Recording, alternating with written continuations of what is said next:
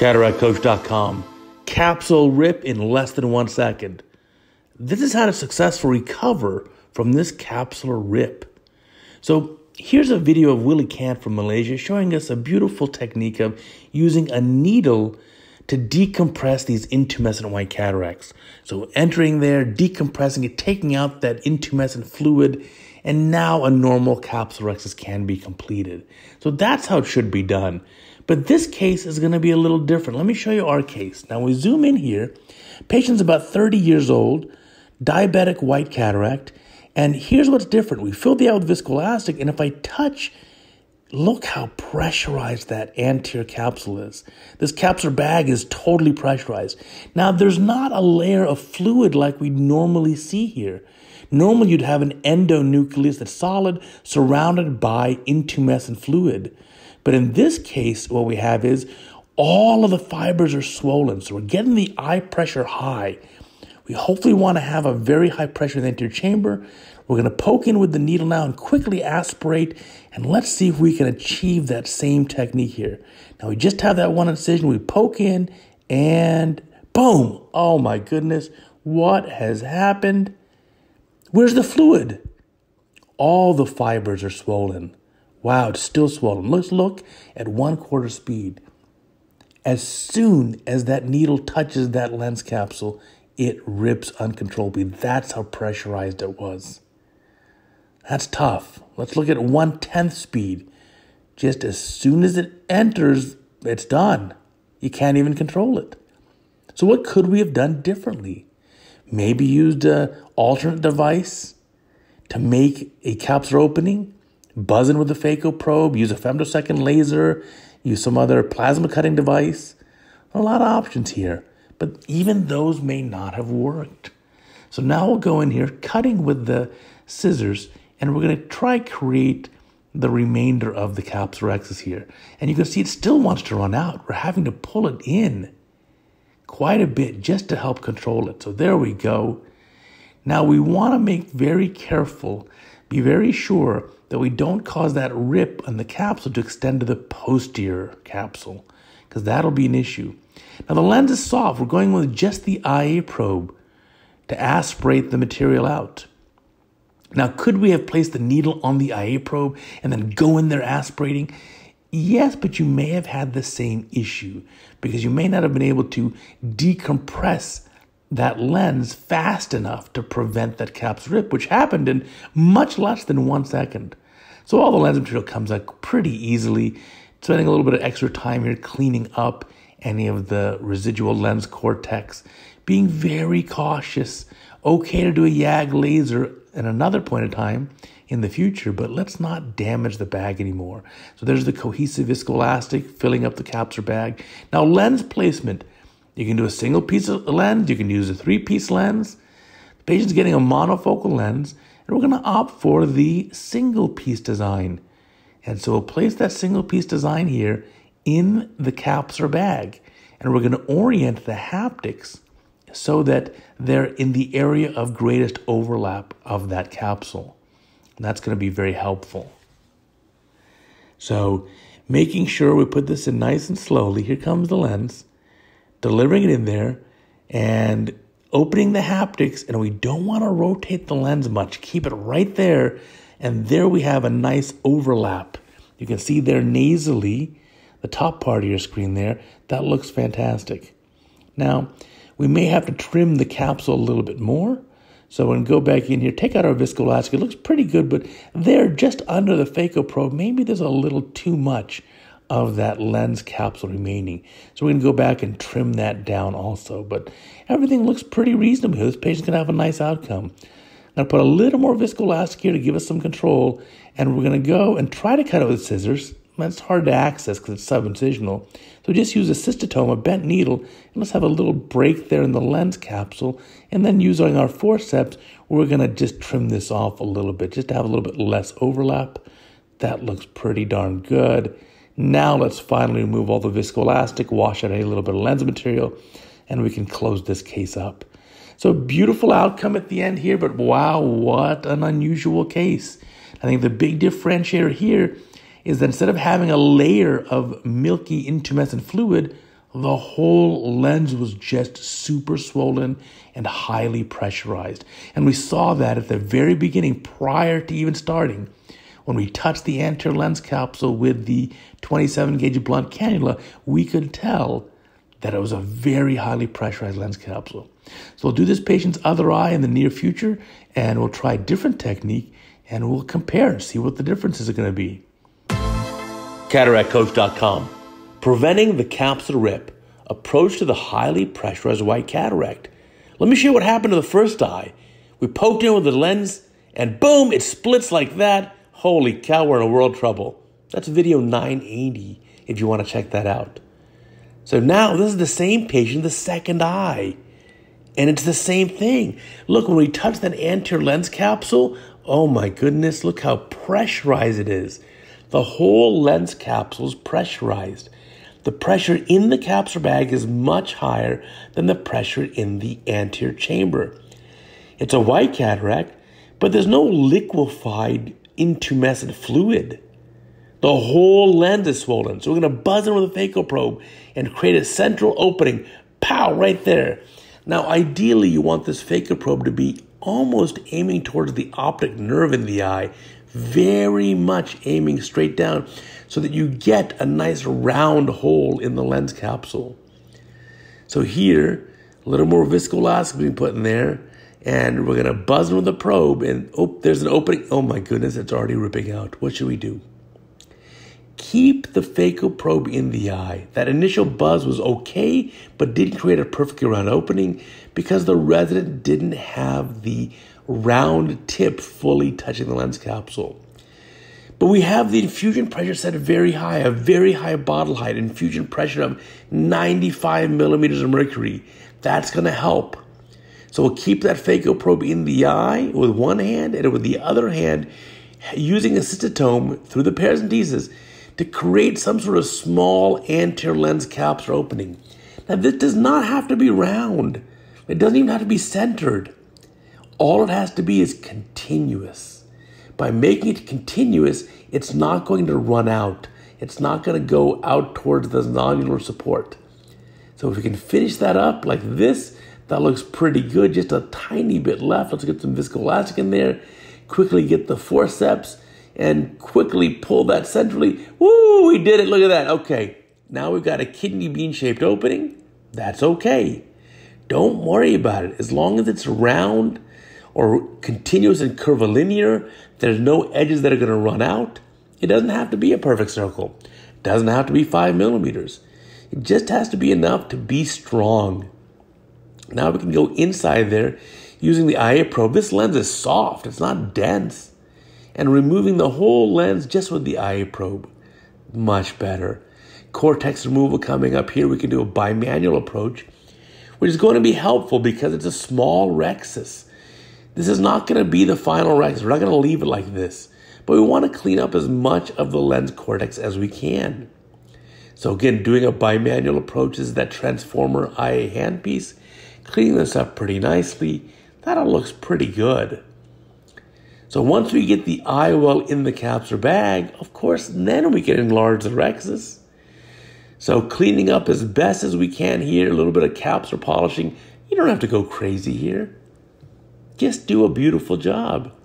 So filling up the bag, again, going in, trying to get out a little bit more of this lens material.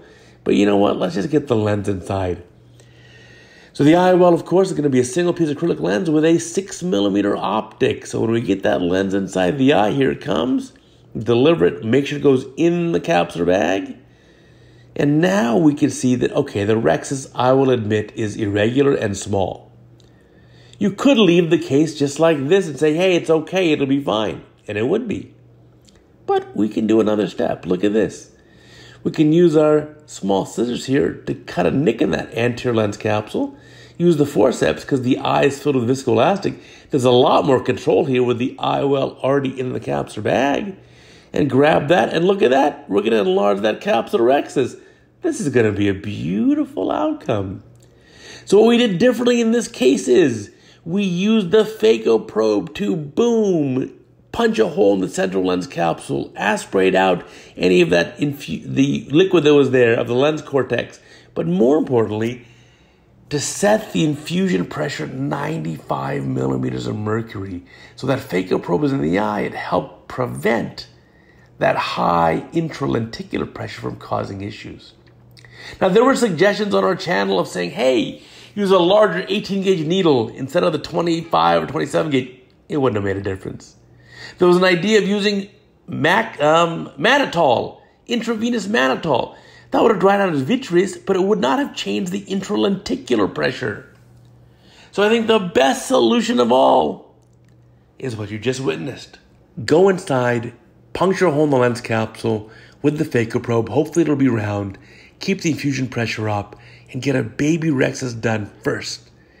Take out the cataract, and then you can enlarge the rhexis. CataractCoach.com. Rock the nucleus with needle aspiration. This is for those milky white intumescent cataracts. So here's the cataract. You can see it's milky white. It's intumescent, so it's fluid filled. The cortex has liquefied. So we'll put in a trypan blue dye stain right here. That's great. Let's just fast forward a little bit. Diluting the stain now with our anesthetic injection. And then we're going to get a good fill of viscoelastic. We'll put a dispersive viscoelastic to really fill up the anterior chamber and pressurize the anterior chamber. We want the pressure in the AC to be a little higher than the pressure within the capsular bag. That's going to help prevent capsular runout and that dreaded Argentinian flag sign. So here's the viscoelastic going in. It's the dispersive agent. And we want to aim for a pressure of at least 30 millimeters of mercury. You can just judge that by touching the cornea. And now what we're going to do is switch over and we'll get a sharp 27 gauge needle on a 3 cc syringe, which is about half filled with bound salt solution. So that needle can also be slightly bent for easier access. Just make sure that it still flows normally. So there's the needle. We're going to poke into the center of the lens capsule, right in the center. Stab in, and you'll see as soon as we poke in, milk will come out. That's the lens milk, the liquefied cortex. And then we aspirate.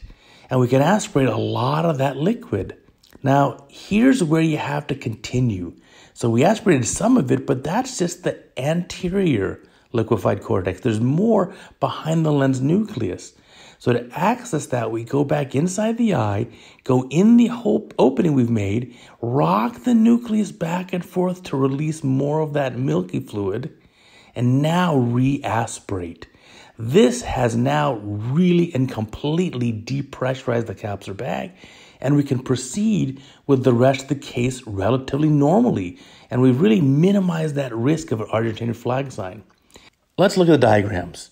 There's the nucleus, which is very dense. It's surrounded by liquefied cortex all around because all the cortex is liquefied. When we poke in with the needle, lens milk comes out because the pressure in the bag is high. And then we'll start to aspirate using that syringe, pulling back on it. We'll get out all that anterior liquefied cortex, and the nucleus then moves up and blocks the flow. So we need to rock that nucleus back and forth to help release all of the liquefied cortex from even behind the nucleus. Now the capsular bag is completely depressurized and all the liquefied cortex is fully removed. It's much easier to proceed with the case now. So now that we've removed all that liquefied lens cortex, we can make the incision here and do the capsulorhexis. So the incision is being made. We've of course sped up this video. And you'll see it's complete control during capsulorhexis creation. The resident's able to create a very nice capsulorhexis without any issues here. So grabbing here with the forceps, bringing it around, and there's no pressure to push towards the zonules like normally you'd have this rhexis wanting to run out because the posterior pressure of the nucleus due to the liquefied cortex that was trapped. But we removed all that. So now let's just fast forward to the end of the case here. The resident will chop the nucleus into many pieces and aspirate it down, and the rest of the case just goes beautifully. So this chop technique is very easy to perform in a white cataract because the visualization is great. The blue dye shows you the capsule edge, and then the nucleus is very white. Here's the end of the case, lens in the capsular bag. That looks great. This patient's going to be really happy. So remember, intumescent white cataract, rock that nucleus. CataractCoach.com. Cataract quiz. What if you do not decompress an intumescent white cataract? What happens? What's the challenge? So I'll show you two different cases. This is case one. Watch carefully. Look at the lens cortex, the lens capsule. As we inject our viscoelastic, you can see there's movement in that lens cortex because it's liquefied. Hence, it's an intumescent white cataract. It's fluid-filled. So normally here I decompress, but we're going to try to avoid that just to see what will happen. Let's make our main incision here. And can we do a regular capsulorhexis? Now, there's going to be some pressure pushing forwards and therefore causing the capsule to want to run out. So we'll start the rhexis. So far, so good. But look what happens. As we start to tear the rhexis, I'm bringing it inwards. It has a tendency to want to run out. So much so that right about here, I'm going to have to resort to the little maneuver just to rescue it, to bring it back in. And the longer we take, the more this posterior pressure pushes forwards and risks a run out of the capsulorhexis. So even here at the very end, look at the direction in which we're pulling. We're trying to get it completed, and somehow we manage. Woo, finally. All right, it worked. And the patient did great. But let's show you a different way, a better way. Here's a different patient now. So on this patient, we're filling up the capsular or the anterior chamber to flatten the capsule. And that's a good fill. We've stained the capsule trypan blue dye. We want to put even a little bit more viscoelastic because I want the pressure in the AC to be higher than the intumescent pressure in the bag. Now we're going to get a needle, an empty 27 gauge needle on a 3 cc syringe. The syringe can be empty or full of balanced salt solution. We're going to aspirate with this. We're not going to inject. So we're going to poke in the center here, bevel down. Look at the position of that bevel. Go right in the center of the lens nucleus and poke in and aspirate out. Very nice. And that's going to decompress that capsular bag. We can even rotate the nucleus. Now, I've showed you videos of many surgeons using this technique. Some Brazilian surgeons. I've shown you my friend Lukan Michev. He does this beautifully. Lots of surgeons do it this way. It is an important step. So I think for an intumescent white cataract, you either do a double capsulorhexis technique or just do like we've shown you here to decompress it using a needle. Now, with the capsular bag not under pressure, it's very easy to create our normal capsulorhexis. And watch the forceps here. We can just do things normally. There's a lot of control. There is no pressure. It doesn't want to run out. It's a nice, easy, controlled system. And we're able to create a beautifully round and centered capsulorhexis. Again, risk of a capsular run out are very, very low here. And now we've completed that, and you can see it's an appropriate size. Looks great. Remember, in these cases, there's not much need for hydrodissection because the lens cortex is already liquefied. In fact, in this eye, as we inject some fluid in there, you see a lot of it comes out. So we'll finish up this case just to show you our technique is going to be a chop method. Chop that nucleus into smaller pieces and emulsify it down, and everything will go just beautifully. So we'll speed up this portion of the video. So when you have these intumescent white cataracts, remember, the best way is to decompress the capsular bag. Release the pressure that's built up in that capsular bag, and you can do that with needle decompression. We've shown you ways to use phacoaspiration with the phaco probe or a needle on the IA probe. We've even showed you the double capsulorhexis technique of making a baby rhexis first and then finishing it with a larger rhexis. But whatever you do, do it safely and give your patient a beautiful outcome like we've seen in this video here. Thanks for watching. Check out our website, CataractCoach.com.